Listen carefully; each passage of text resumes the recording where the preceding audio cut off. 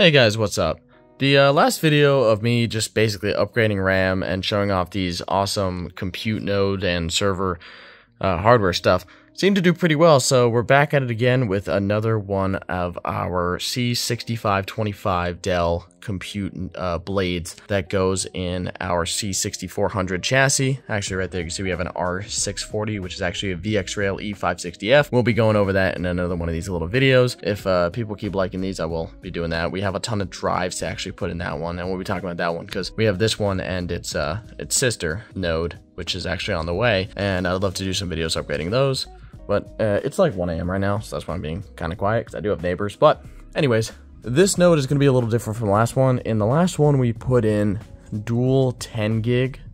So we put in two 10 gigabit SFP plus ports in one of these Intel X520DA2 NICs. And we're not doing that today. I've actually decided that we're going to be leaving the Mellanox ConnectX 6 100 gigabit per second NIC in this system today, because this is going to be one of our HPC / backend hosting nodes. So this server is going to be available for bare metal hosting and high performance compute. So it's going to be clusterable with the node next to it. So two of them in this 4-node chassis are going to have 100 gig, which you can see some of them already have, and two of them are going to have actually 4 10 gig ports, just because I have so many of these NICs. So anyways, as you see, we have a ton of RAM, and the first step we're going to do is we're going to, same as last time, just pop out the old sticks. We do got to remove this middle piece, which I'm assuming I put it back in the other server.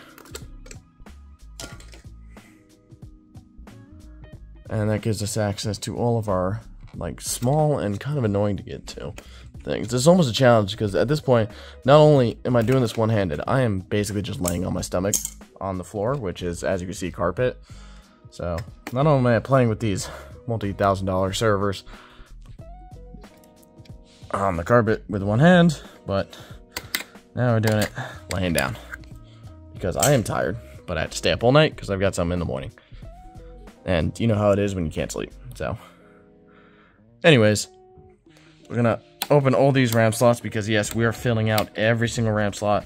The goal with all of these server nodes is to get full 8 channels per CPU. So we've got to pop open all of our RAM slots, and then let's grab from this right here, because we've put in our old sticks here.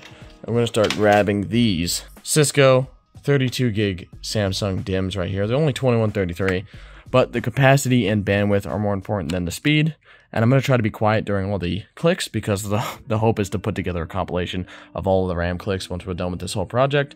Because that actually was requested and, you know, was something I thought about doing because I love that sound. And I know a lot of people do too.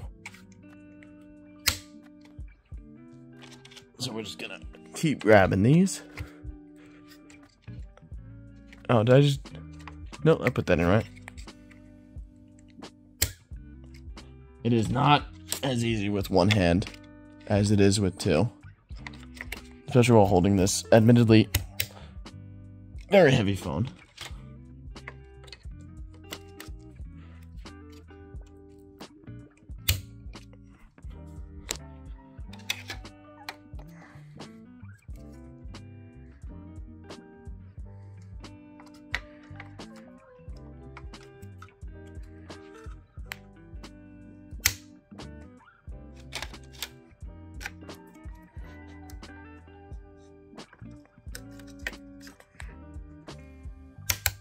There we go.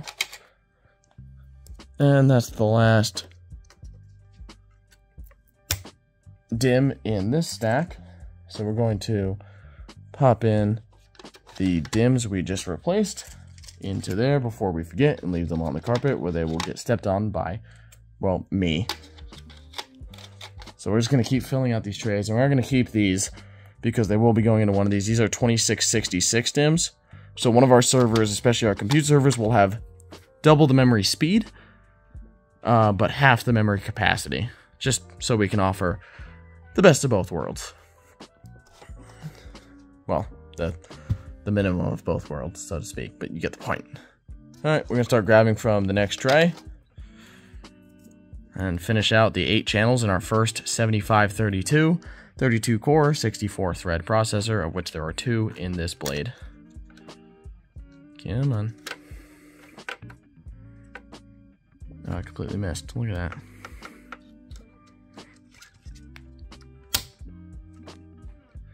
Alright, moving on to the second CPU. Like I said, the goal is always 8 channels per CPU.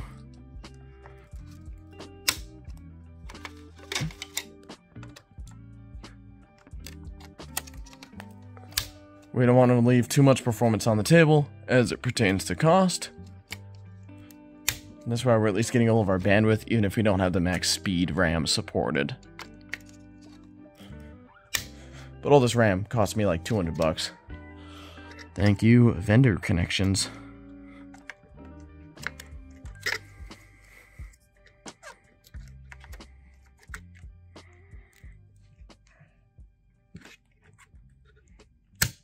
Somebody tells me I was talking more in the last video, but I'm kind of crushing my air storage by being fat and laying on this floor.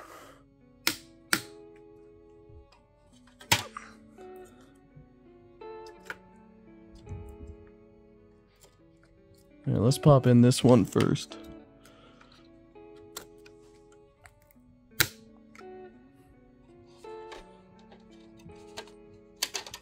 Now the last one.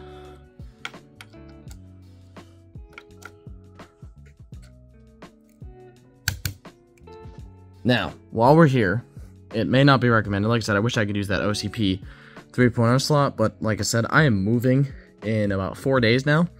So I don't have time to eBay an OCP 3.0 card to put in there, even though I'd really love to.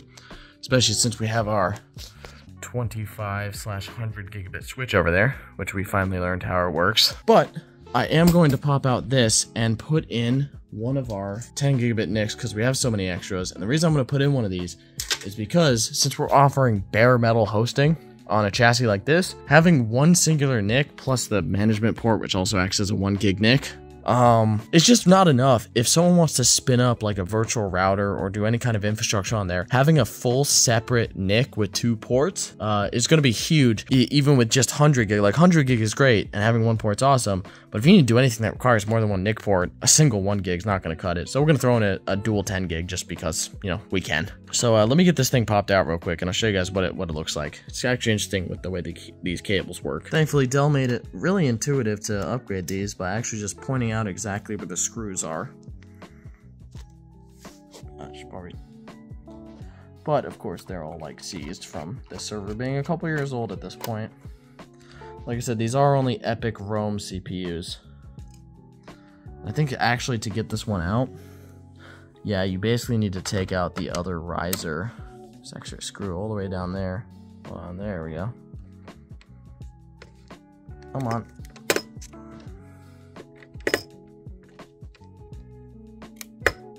Oh god. That's really seized. Yeah, that's not good. One sec, let me see if I can get this. You know what they say, when it stops being Phillips, it starts being flathead. Although what I say is everything's a flathead. Alright, hold up. Let me not strip this. Alright, it's actually a screw like way down there. So we're gonna pop out this riser first. And you can see there's our 100 gig Mellanox connect. Oh, I dropped it. This is probably not the right way to hold it. Don't want to damage anything in there. Just that little weird connector. Double density connector. It looks like a chipset. Or some kind of controller. Maybe it's almost like a... Okay, I should just stop talking because I'm saying stupid. Alright, now we can reach this other screw, which is not as seized as the other one. The other one could give us some problems that I don't really feel like taking a drill to my server, so... Okay, we're gonna cheese this. Can I just... Oh, it's bending in a way I don't like. Okay, so with it bent up, you can see this riser is actually just 2 of these cables which run to the front of the system to get PCIe and then come back to here. So let's see if we can just like shove a NIC in there. Oh, I didn't even see that. Oh, we totally can. Let me take the front thing off. One sec. Okay, so it made me and probably you guys a little bit uncomfortable, but we got our NIC in, so we're just gonna kind of put this riser back real quick. I mean, hey, we own the server. As long as it works, that's all anyone's gonna care about. Especially anyone interested in renting out a server like this, especially at the kind of prices we're looking to charge.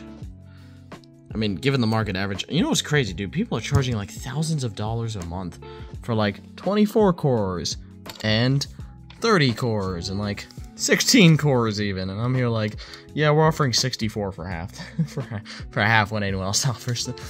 Yeah, we're gonna be offering these like whole units as an entire hostable node where someone can run 64 cores and 512 gigs of RAM. For what people are charging for like 10 cores or 6 cores of the same epic CPUs. I don't understand it.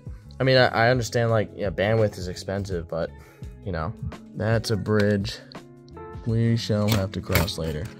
Alright, so we'll plug in this other thing. This is really, I don't even know why. This doesn't seem like it needs to be a two-handed task, but it almost feels like it should be. Because if I break this connector, buying a new one of these nodes is not cheap. These nodes themselves, so with these CPUs, now of course if you break the connector, we just buy a blank node. You're still talking setting us back about $1,000 just for the node with the heat sinks and no CPUs. All right, we're just popping in our screws now. Okay guys, so I was just finishing up putting these risers in, and I noticed something that kind of bothered me. Maybe you'll notice it too as I kind of scan over all these RAM slots, and what the heck is that? Why is this one missing a RAM chip or two? Hold on, did I do an oopsies? I did. I left a 16 gig in here. Put that in the 16 gig tray, pull out a 32 gig, and have a nice uniform set up here. And there we go. Now we have a 512 gig, 64 core, 128 thread, 120 gigabit per second networked, basically entire server, as this thing can be managed and addressed as an individual server within this cluster thing. It's just group fans and power essentially that comes from this chassis. So yeah, you know, I hope you guys kind of enjoyed. I don't think I'll do one of these little videos per node unless you guys really want to see that. The next video will probably focus on this server right here, which will basically be one of our service controllers, and there'll be a ton of storage in it and stuff like that. I'll be doing routing and all that, so we'll talk about that a little bit more later. But if you guys did enjoy, or like I said, hey, if you do want me to do one per node, let me know quickly, because I gotta get this thing deployed soon. But if not, like I said, we'll focus more on the service controllers. Anyways, let's slide this thing in and end off the video. Here we go. Oh, man. Gotta be careful with these big, thick connector right at the end. That's our data to the back plane, which we do need because it also connects all of our front bay drives, of which there are 6. All right, and